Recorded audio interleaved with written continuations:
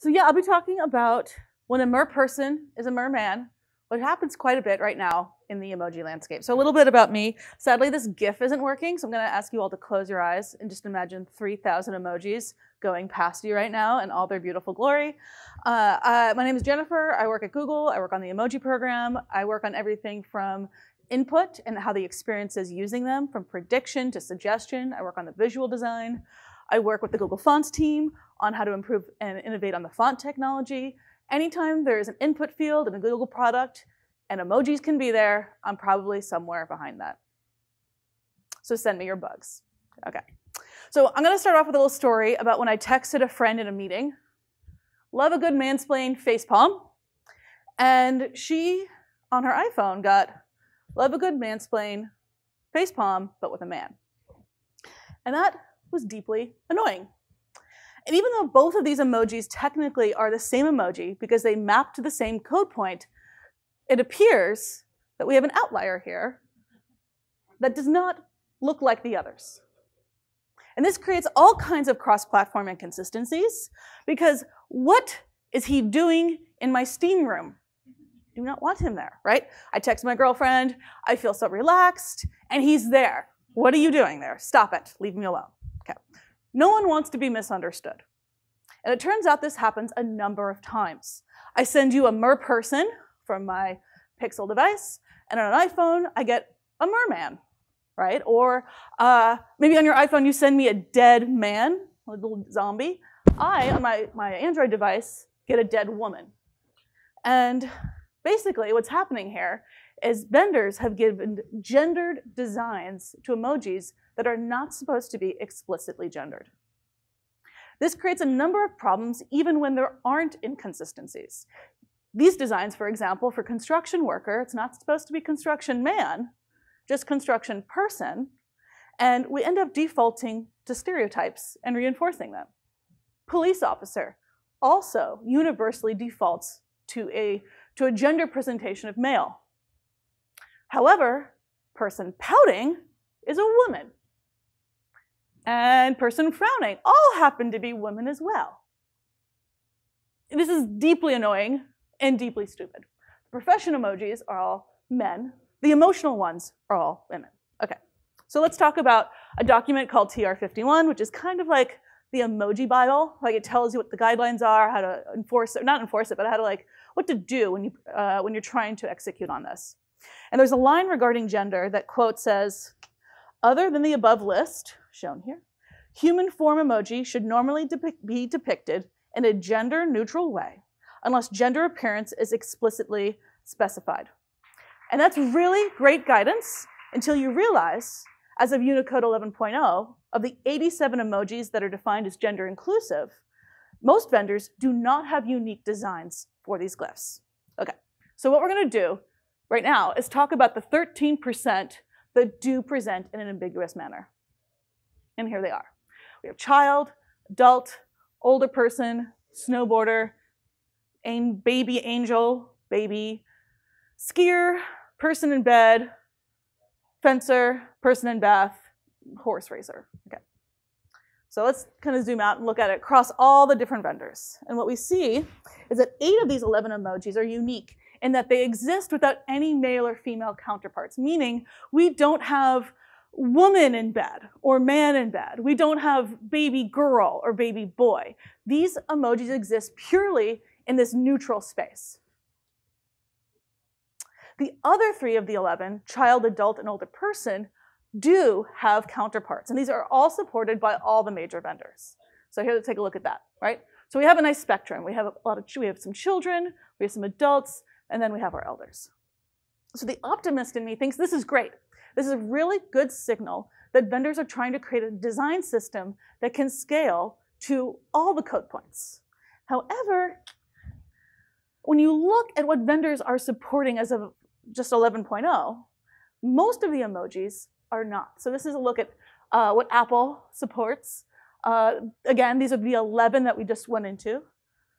Microsoft as well. Facebook. Twitter. Samsung is interesting, as usual. Samsung's always interesting for their own unique reasons. they have decided to support gender-inclusive superhero and gender-inclusive supervillain. And I tried to find out why before this talk and didn't get the information in time. However, I suspect it's because their face is mostly camouflaged, right? It's easier to support it because they're more obscured. Just a theory. Okay. Google also largely does not support most of them. We do support family, kiss, and couple. The rationale behind that is those are concepts, right? The concept of kiss shouldn't be heteronormative. The concept of a couple also shouldn't, and family as well. Okay. So largely, all the major vendors subscribe to the binary. And UX plays a large role here in why we should care. This isn't merely we should do this because it's the, quote, right thing to do, right? There's always an actual business decision or a user reason. And if you look at the keyboard, what we have is a lot of bloat. Like I said before, we have over 3,000 emojis, right? So when you're in there scrolling, looking for the right emoji, and you have to look at your keyboard on Apple, you're forced to choose between the two binaries right next to each other, which isn't ideal. And then on Gboard, you're forced into a gendered, it's only one gender, one person emoji per gender, and you're forced to, it's like a mixed match because we have men for some gender-inclusive code points and we have women for others. So it's really not clear actually what you're inputting when you're on your device. Okay, so once I realized that this was happening, we had to address this poor implementation. The visual design of these emojis would largely greatly improve the experience in the keyboard and when communicating. So some of these gender-inclusive emojis would simply require a change in hairstyle or clothing color. Another group would require more refinements of accessories and props and body language. And the third is really going to force us to stare gender in the eye and figure out how we're going to reconcile it. Now, some have argued that these emojis really don't offer us much visually. But you really can't avoid race and gender any more than culture can, right? You have to stare it in the eye, stare it in the face in order to understand it. And that's what we're trying to do.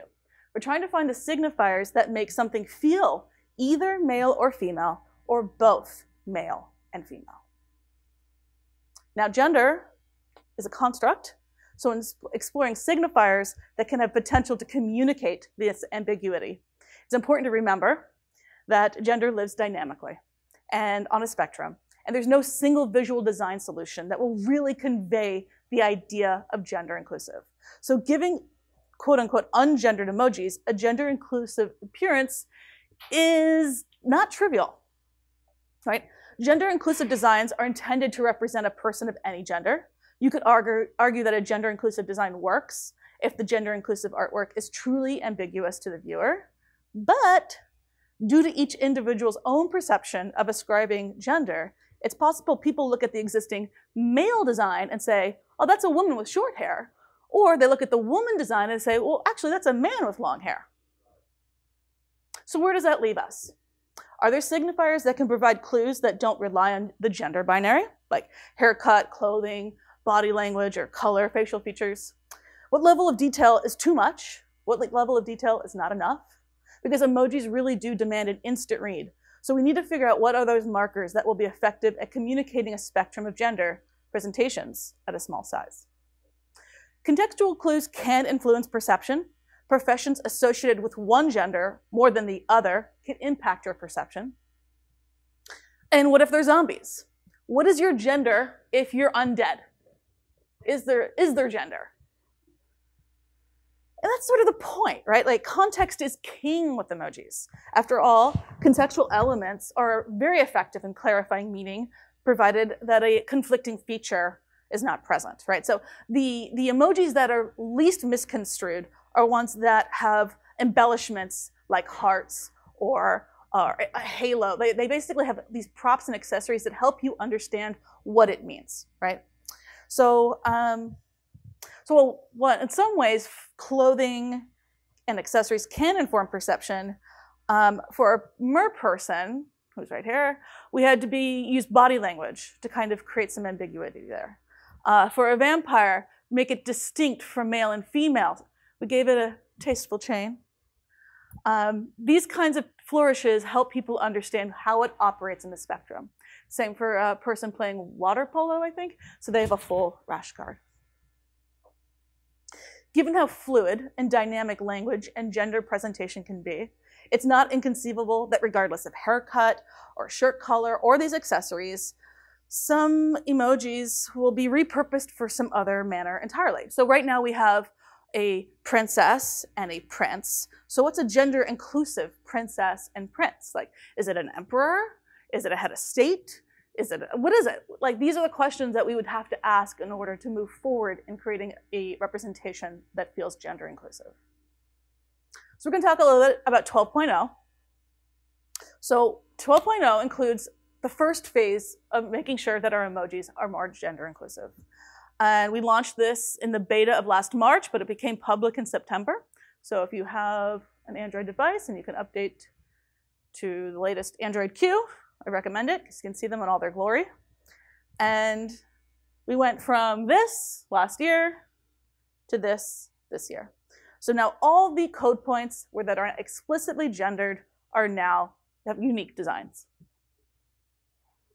This included not just working on the visual design of the emojis themselves, but the keyboard as well. We overhauled the entire experience in Gboard, not to plug it, but if you don't have it, you should download it.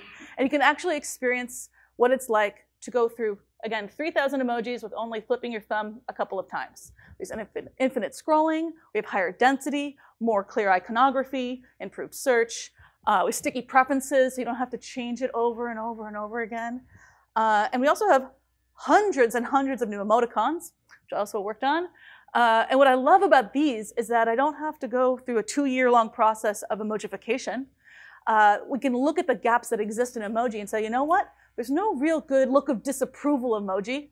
How about 100 of them, right? What about hugging? We don't really have a really good hug emoji. We have the ones with like the kind of gropey fingers, right? So instead, we have a bunch of hugging emoticons, and the same for crying. There's all kinds of different tears. There's happy tears and sad tears. So emoticons really help us round out the emoji inventory as well. My background is data visualization, and applying that kind of thinking to the keyboard has been really helpful in that there's a lot of similarities. You're dealing with a high level of dense information that you want people to navigate without having to be overburdened with all that information. And so one of the things we did was reorganize the keyboard in a way that felt like even if you didn't know what you were looking for, you would know it when you see it, and you would know it by looking at the other contextual emojis around it. So now we have this beautiful rainbow of hearts, circles, and squares. We also organize our emojis horizontally with increasing emotional intensity. So if you go from the left, you see a smile, then a smile with the eyes change, they get a little bit bigger, and then they get a little bit happier, they're smiling eyes, and then the teeth get clenched. So each individual emoji, as you move left to right or right to left, the intensity changes. So we have the first row is happy, so you're so happy, you're proud, and there's tears running down your face. The next row is love, you have like kissy, smiley kissy with blush, smiley kissy with blush and heart, et cetera, until you're like overwhelmed with love. And what this also meant was an overhaul of our people category. So I don't just make these decisions like rogue, right? We do a great deal of research around understanding where people expect to find these emojis. But then I also work with the emoji subcommittee to say, listen, right now, smileys and people are its own category. That doesn't make sense. That's not how people use these emojis. Let's break them apart, which we did. So now we have, as you can see the icon, we have a smiley emoji icon and a people emoji icon. When you go to the people section, you immediately get all the people, including activities, roles, sci-fi, etc. And what's wonderful about this now is they're all gender inclusive. One thing we do that's a little bit different from the standard is we do put emojis in more than one category. For example, lobster, right? Lobster, is it a food or is it an animal, right? So we have lobster in animals and in food. Arguably, because it's red, it's probably just in food. But, you know, I know we put him in the animals as well because it feels like he deserves to be there. And there's a number of emojis that really don't subscribe to just one category. And now when you long press on your person, you get a range of different kinds of people and different genders and different skin tones. And what this does is it cleans up the keyboard so it's much easier to find what you're looking for. You don't have to look for twice as many emojis as it relates to people, at least. So when we launched this, there was some really fantastic feedback. People were overwhelmingly positive about it, and that always feels good. It always feels good to get some response, even when it's negative. And what's interesting is actually finding the ones that are bringing up relevant points. So this person brings up a really interesting point where these aren't being marketed as people emoji, but people are thinking of them as non-binary. People are looking at them and they're saying, these are individuals that are androgynous. And what that means is because that's their gender, they're expecting for them to be other multi-person emojis. And that's not something the committee has really considered. So understanding what people's expectations are of these people so that we can make sure our system scales in the future, especially as we're approaching families, is really critical. Okay, so phase 2. That was just phase 1, all right? So we got phase 2. Phase 2 simply requires changing some designs for existing code points. So these two particular fairly obscure emojis are man with skull cap and levitating businessman. They both have interesting histories, which I will not get into today, but they're easily Googleable. And really the only recommendation here is to remove them from the explicitly gendered list on TR51 and create gender-inclusive designs. Okay. Now, phase 3 requires a little bit of a deeper understanding about how gender is encoded with emoji. There are two real formats, right? One is you combine a person emoji with an object emoji. So school teacher, for example, is person plus school. Now you have a teacher. And there's a sign format base, which is person plus a sex symbol, right? So if you want woman shrugging, it's person plus female, and you have this lady. Okay. This is important because as you understand phase 2, it's to apply the gender-inclusive designs to all of our roles. So we have scientist and teacher and factory worker and farmer, and they follow this pattern. And just last week at the UTC meeting, we decided to move forward with a pretty rare dot release. So you'll be seeing something in the future called 12.1 that will include a number of these emojis. And in anticipation, there is one Google emoji in there by accident, but in anticipation of this, Apple has also supported rolling out more gender-inclusive designs. So you can have more confidence that when you are sending this emoji cross-platform, they are seeing something very similar and you won't be misunderstood. So now comes the hard part. There are 12 remaining gendered emojis: princess, woman dancing, Mrs. Claus, bride with veil, pregnant woman, breastfeeding, woman with scarf, man in tuxedo, bearded person, man dancing, Santa Claus, and prince. Okay, so what do we do with these guys? So an easy example of this is simply to change man in tuxedo to person plus man symbol, right? That means the existing code point becomes person in tuxedo, and you can add code points for female and male. So now we have Jane Bond, Jesse Bond, and James Bond, right? We have the whole suite. Makes sense, it scales. It also scales to person in veil, woman in veil, and man in veil. But what about Mrs. Claus and Santa Claus? Like, do we need a gender-inclusive version? What would we do in that case? Because these are, as you can see by their code points, they aren't like, they are specific individual code points, so we can't just like add an object to it exactly. So the resolution here was to create a mixed clause, right? And mixed clause is gender inclusive. And what's interesting about this is it follows an established pattern, right? Adult plus Christmas tree. Okay, that's a mixed clause. And for those who are like, but you know what, Jen? There's no such thing as mixed clause. I got bad news. There's no such thing as Santa Claus, right? So like, actually, we're on the same page here. So this is the one that stumped the group a bit. Breastfeeding. Okay. Do we simply change the existing code point design and remove it from the explicitly gendered list, thus creating breastfeeding person? Okay, that's one option. What we then could do is scale that and say, you know what? Let's then add woman breastfeeding by adding a gender sign and man breastfeeding by also adding a gender sign. But some folks didn't feel comfortable with that, and they really wanted to keep the established design that is associated with this code point as explicitly female. So where does that leave us? Since we don't have any signifiers for gender inclusive, meaning like a sex symbol, which is intentional, we only use objects, it doesn't put us in a good position to actually add a gender inclusive breastfeeding feeder. So what we resolved was said, you know what? We're just gonna push that over here. We're gonna create a whole new emoji, and it's gonna be person feeding baby, And everyone has bottles, and everyone's happy, and you don't have to use your boobs to feed them. Great, okay. And in many ways, this is great, right? I personally believe we already have an emoji that expresses parenthood, which is tornado poop. But, the question, of course, that we have to demonstrate when making a new emoji is, will these be useful, right? So I could say that I could send my dad on Father's Day, Happy Father's Day, poop tornado, but it's more autobiographical. It doesn't make sense now that I'm in my 30s, and he's like, what are you talking about? That was a long time ago. Okay, so what other emojis exist when you're texting someone like my dad, Happy Father's Day? You could be like, Happy Father's Day, but can't do this anymore because it means different things. And you can't really be like, Happy Father's Day, Dad, nice, hand plus man, really, there's nothing there that says, Happy Father's Day. So what other emojis exist? Well, we got, golf and a tie and a hat and a hammer and a wrench. None of these really communicate the gratitude that I'm trying to express to my father over text message.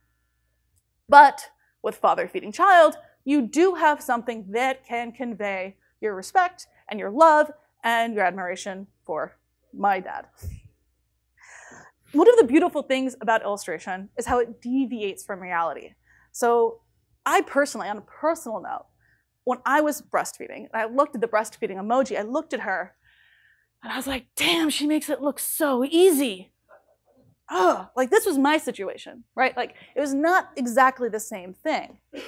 And truth be told, the breastfeeding emoji really doesn't even capture breastfeeding, right? The actual experience of breastfeeding. It's more of a noun than an adjective.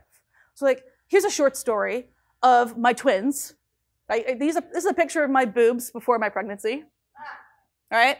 And this is them while I was pregnant. This is them when they were born. This is them when they cried. These are my boobs when my kids fed. This is when my daughter preferred my right over my left. My son, who also preferred my right over my left. This was me sleeping. This was them crying again. And then much later on, this was actually the experience of breastfeeding. It's not that beautiful, idyllic woman feeding her child. It's this. Okay, so that's that story. Okay. So what do we do for phase 5? Right, counting, we're on phase 5 now. For 14.0, we're still strategizing this. So this is all rhetorical. We're trying to figure out what is the right path forward here. We now are left with woman dancing, princess, pregnant woman, woman with headscarf, and man dancing, prince, and bearded person. Okay. So let's take an easy one. This is bearded person, clearly presenting as male. One path forward, again, is just to change the design for the existing code point to bearded person, right? We'd have this design. Feels good. I get it. That seems to make perfect sense to me. But there's another path. What about creating a component? What if we created a beard component in the same way that we've done it for hair, right? If we went this route, then the existing bearded person remains stable, and we could add person with beard by person plus beard component, and woman with beard, well, that's the wrong, but woman plus beard component, right? But obviously, the question I get is, Jennifer, do we really need bearded woman? To which I say, maybe we do, right? Because beards and long hair have been indiscriminate of gender throughout history. We have not just women with beard, but men with long hair and beards. And truth be told, this really isn't about giving women beards. It's really a question of, do people with long hair have beards? Because ultimately, emojis are shorthand for other things, and not literally having to be a woman. Again, you're bringing your own background when you're projecting onto these emojis, right? So we have it in ancient Greece, and in Renaissance, and in different cultures, and in different religions. And there are a great number of ways to use a bearded person with long hair. We have, I love Eurovision. Any Eurovision fans? Great. Well, okay, a couple. Fine. Now you have your Eurovision emoji. They're also culturally relevant. We now have a Jesus emoji, right? Okay, so let's talk about pregnant woman emoji. Explicitly gendered female. Again, the obvious low friction path forward here could be to simply change it to pregnant person. right? However, there is a lot of pushback around changing existing emojis designs because you want them to be stable. You don't want anyone to feel like their emojis are going to change underneath them, right? If we were to go this route, it would be very easy to scale this to both women and to men. But again, the assumption here is, Jen, do we really need pregnant man?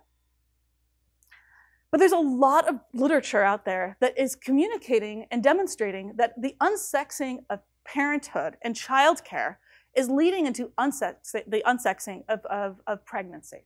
By that I mean, you don't need to have boobs to take care of your child.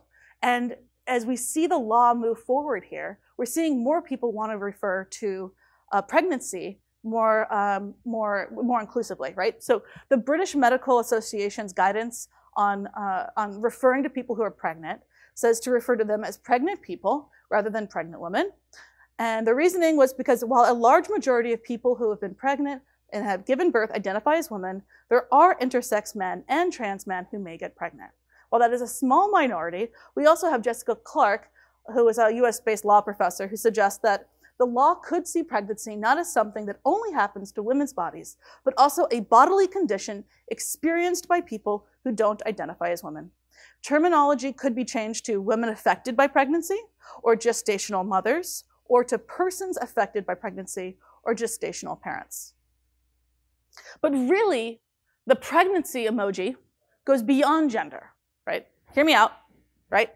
So I text someone, oi, I ate too much Chipotle, burrito, smiley face with the tongue sticking out. It doesn't really convey how uncomfortable I feel, right? Like, I feel bad now. That smiley face is like what I may have said before, like, let's go get Chipotle, right? But afterwards, it's not exactly how I feel. Now I feel more like this. I feel full. I feel heavy. I feel pregnant with a baby burrito, right? And that is the beautiful thing about language and how people repurpose emoji is that they're fluid. While Unicode and the Emoji Subcommittee may say, here is a pregnant man, the people ultimately decide how language operates, right? Because language emerges from the human minds that are intersecting with each other. And what I love speaking at conferences like this is they force me to zoom out of my tiny little world and realize that we're in the middle of a story and not at the beginning and not at the end. And we're actually able to witness this in real time. So regardless of what we as a consortium disapproves in the inventory of Unicode, or how Google or Apple or Microsoft or whoever renders them, storytelling is for the people. The symbol just brands it and sells it.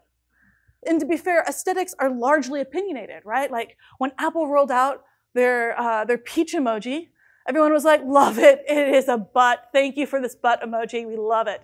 And Apple was like, no. There's no butt here. And they tried to redesign it in the 10.2 beta.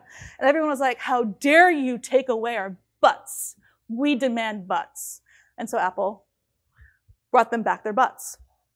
And so despite a brand that wants to control its image, again, it's the people who really decide how it's used.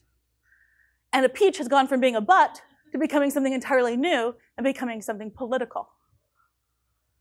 Going back to the roots of emoji, the shift in creating designs that kind of show off retina screens has left a critical part of what made emojis useful in the first place. Like letters and words, the abstraction of emojis allowed them to operate as part of language. Take the cocktail glass emoji. It's no longer just the idea of a drink. It's like very specifically a martini with an olive straight up. Like it's just something very different. And this shift doesn't add more choice to our emoji vocabulary. It changes their semiotic function. Over time, the visual language has shifted from abstract to very specific illustrative ones. And now we have a fully stocked bar in our keyboard. We have like a fruit cocktail drink. I don't know, beer, wine, champagne, more champagne, and some sake. Okay, so over the years, emoji have evolved from encoding concepts like bird or happy to becoming stand-ins for one's identity, right? Sometimes the emoji is literally what you look like. Sometimes it's just how you feel. And other times it's what you do.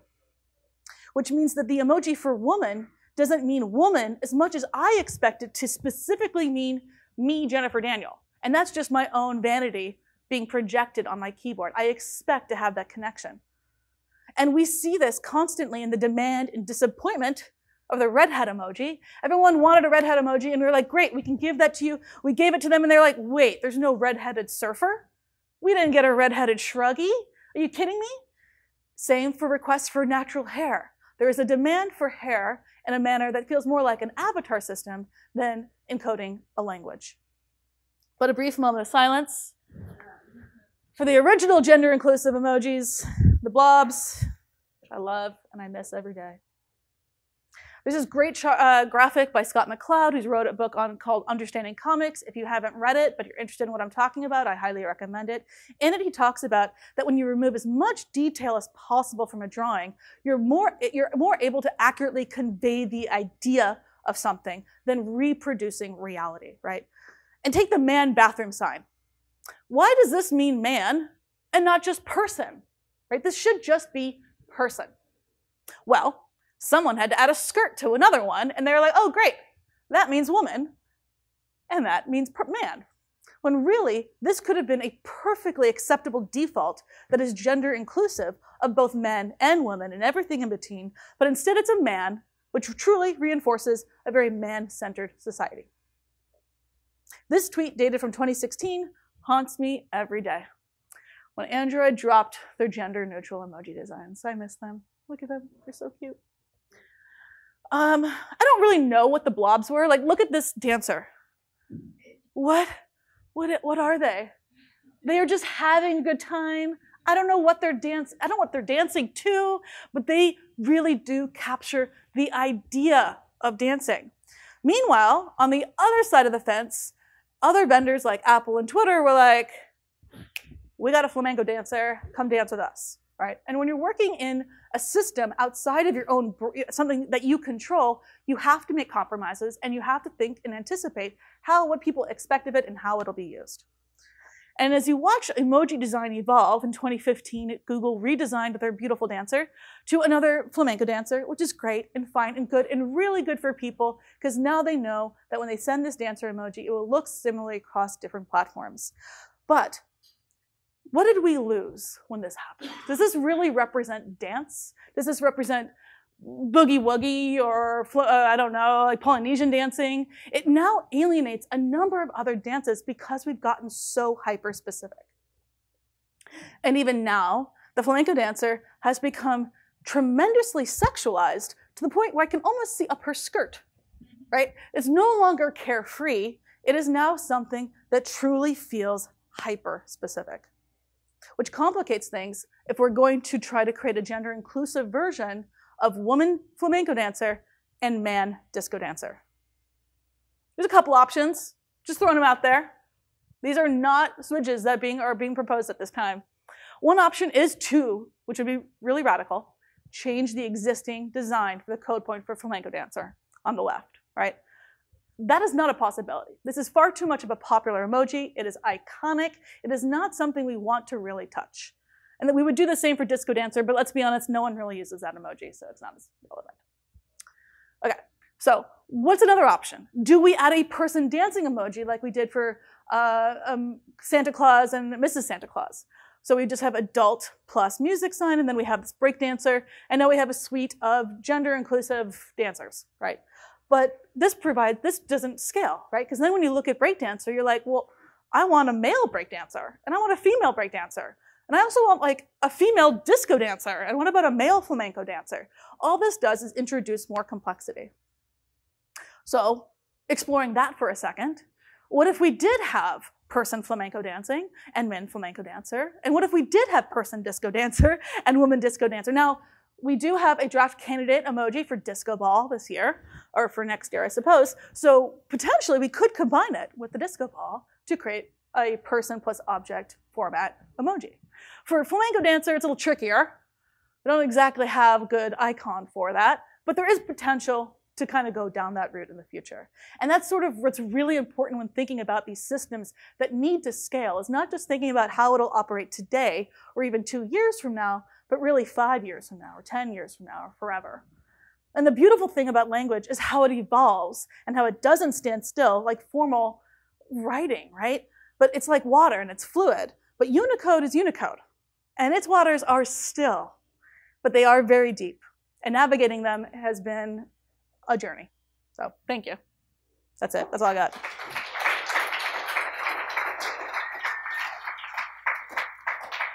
I try to leave time for questions. Rick? Yeah, I do. Okay, cool. Excellent. Anyone? Yeah, text.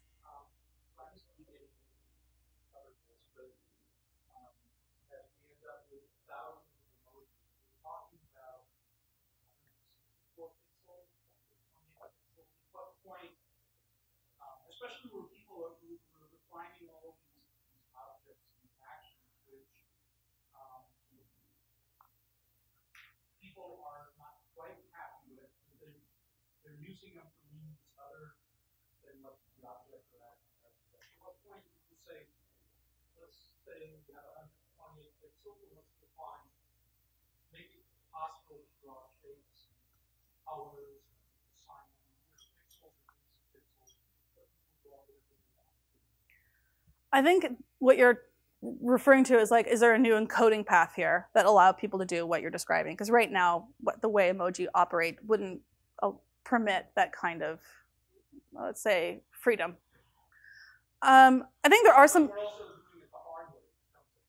Well, right. I mean, there's the different questions. Like one is like, how do we meet expectations about what people want? And another is like, how do we make sure that emojis are still performant and not being bloated when we have an influx of all of this, right? So one is the font technology, right? We're going into a space where we can create composable fonts, where they are vector-based. They are much more lightweight, which is great, but also I like that there's a constraint in the file size, because then we can't exceed it, right? But now there's room to add lots more emojis. So that both is a blessing and a curse. Okay. The other one is if you want people to customize, I think there are ways you can do that outside of Unicode. Like, I don't know if that's necessarily within Unicode's expertise, responsibility, and there's things that other vendors are doing to meet that expectation. Google has something called basically like customized emoji. Take your picture, turns it into you. You can makes all the emojis your face. Apple also has something very similar to that called Memoji. There's stickers and GIFs and a number of other things, and that I think will help a couple things. They're differentiated features, which brands care about, which allows Unicode to be a unifier rather than a differentiator, which I think helps everybody. And then it also allows stuff that we learn from those experiments and that iteration, and bring that into Unicode. What do people actually use? What do we understand about that? Is that a meme, or is that going to be sustained for a long time, and bring that into the standard? So that's at least how we're thinking about it right now. Jenny.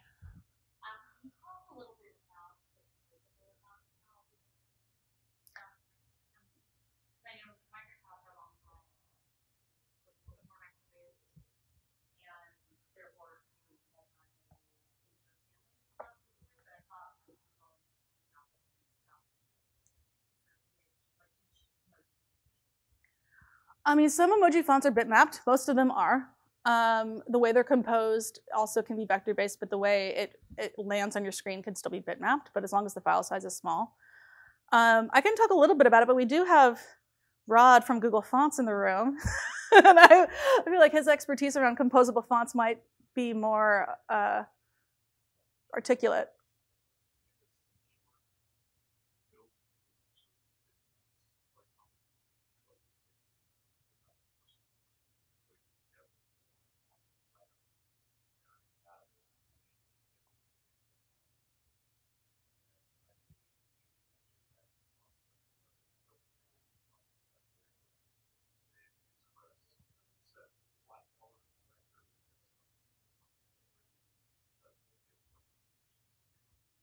Mm-hmm. And that's why Microsoft's font exists. Judy is also in the room for Microsoft, but can also speak to like the aesthetic and how the font technology limits certain things you can do visually. But there's a lot of work and it's well documented. All the font work is, yeah. It's already here. Like, Microsoft's been using it for like a decade. It's just with that technology, there are limitations to Rod's point. You can't use gradients, right? Like, so it would dramatically change it. So until it can support that kind of work, then you're kind of stuck. Hi.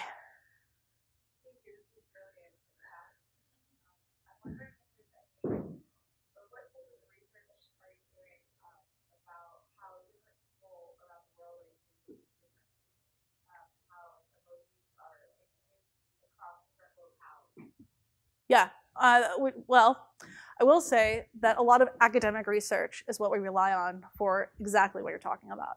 So there's some great research that exists that, so there's a lot of problems that's well documented. They're like, look, people don't understand each other cross-platform. Look at all these different designs. But if you actually just look at one design, let's just say like the smiley face emoji. When you show that emoji to folks in China and they look at it and they go, I don't trust that person. That is someone who is humoring me. They're not actually smiling at me. There's something going on behind that face. However, when you show that same face to someone in America, they're like, that person looks happy. That seems fine to me. So people culturally are looking at emojis differently. Like what we do know, there's a great study about what activates in the brain when you look at faces in different cultures. In American cultures, they're looking at the mouths. In Asian cultures, they're looking at the eyes. And so actually that becomes a focal point of how understanding an expression in emojis. And this goes beyond emojis, right? This is about how people just communicate person to person as well. And so it's understanding like those primal instincts and then distilling it in an illustrative form as well. We work with linguists, not linguistics, but linguists as well to understand patterns in emoji use and how they're used both in terms of repetition as punctuation, or when they're used more. I think people like to think that people make sentences with emoji, but really that's like a crossword. Like no one's communicating in crosswords, right? But effectively an emoji game where you're like this plus equals Ghostbusters, that's a puzzle, right? And those are fun and people love puzzles, but that's effectively, and is a valid use of emoji, but isn't where we're seeing the most frequent use of it. There are a lot of interesting cultural differences as well based on age. Folks who are older interpret face screaming in fear as fear, but teenagers look at that and they're like, that person looks surprised and shocked that I just gave them some interesting news. They don't interpret it in the same emotional vector. Those are just some anecdotes, but largely we rely on more academic explorations of understanding emoji use across different cultures. Thank you.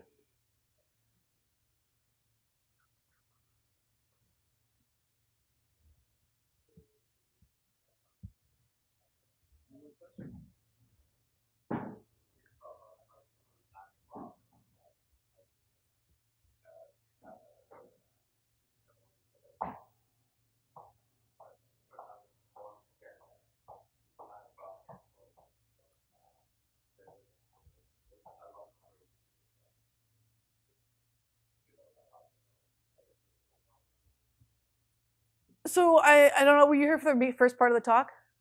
I went in a little bit. So do you want more detail or should I recap a little bit? Oh, it's okay. No. It's I'll be sharing the presentation too. So clearly they're videotaping. So there'll be more of it later. But a lot of it is trying to anticipate how something will be interpreted, which is very tricky. And so trying to explore any number of different ways that this can be understood. We tried to rely on color. I didn't talk about color, but we tried to rely on colors that felt that they weren't biased. So we used an orange for gender inclusive, a green for man, a purple for women, not to reinforce like the pink and blue of boy and girl. I don't know. I mean, the approach for the gender inclusive design was very different than how we approach just like, I don't know, a slug emoji. Is there a snail emoji?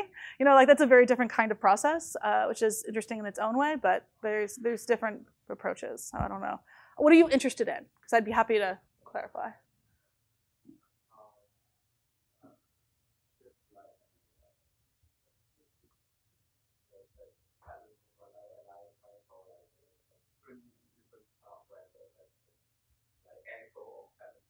Got it. Great. No, that's a great question.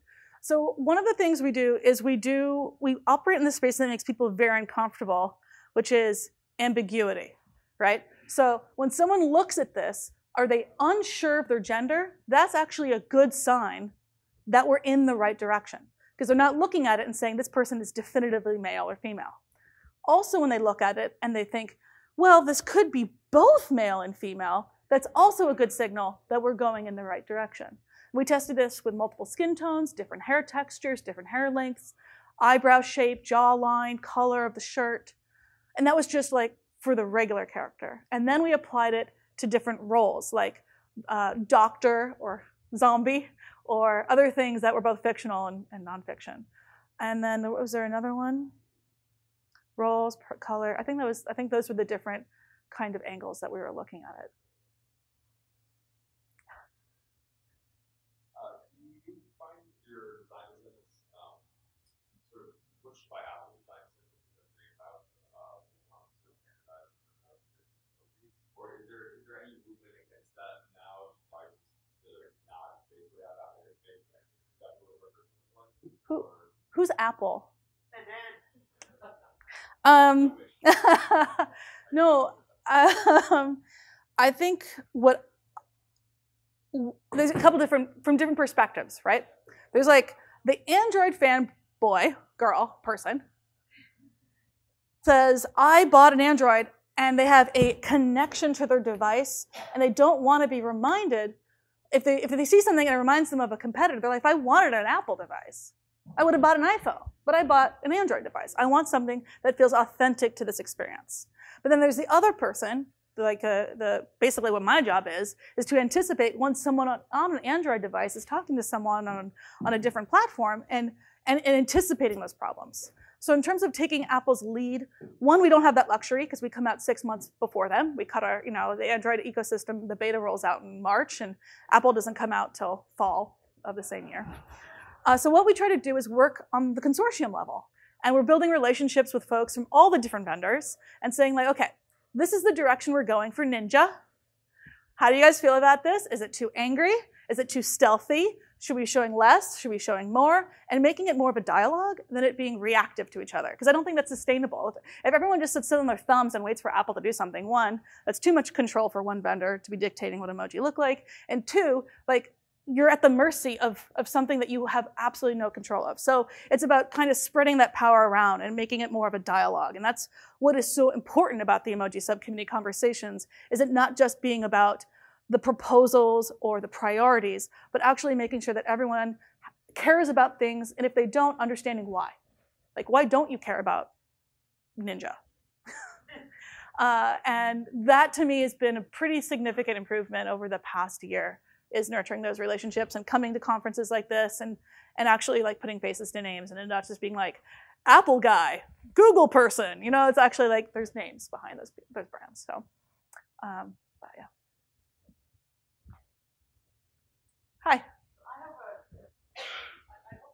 it's okay if I ask questions, but I'm really curious very much in that space. What do you think the future looks like?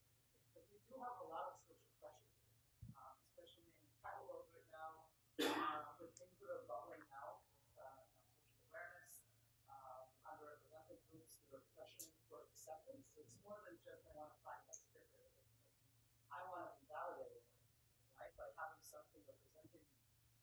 While Unicode is justly so respectful, that having to be very, very selective in ways of serving it. But there's like these two pressures, and then there's the online people around the world. Do you have just an idea of what's going to happen from what you're looking at in that space? It's a great question. No, I mean, I think it's worth, even like if other people have thoughts on this too, I'd be very curious. Like a part of this is like opening the conversation up. I think that people want to be validated. People want to be seen, heard, recognized, understood, primal. These are primal needs.